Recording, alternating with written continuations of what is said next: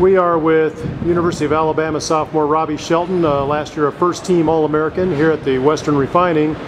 Robby, first of all, coming from the University of Alabama, quite a storied history at this event for your school.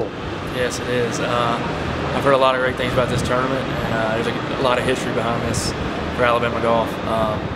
It goes back to Jerry Pate, Corey Woodset, Hunter Hamrick, and even Bobby White.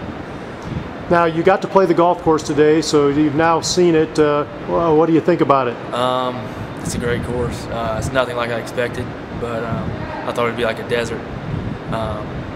But it's scoreable for sure, and I'm ready to get started. You're currently ranked 5th in college golf for the fall season. You had quite a good fall season.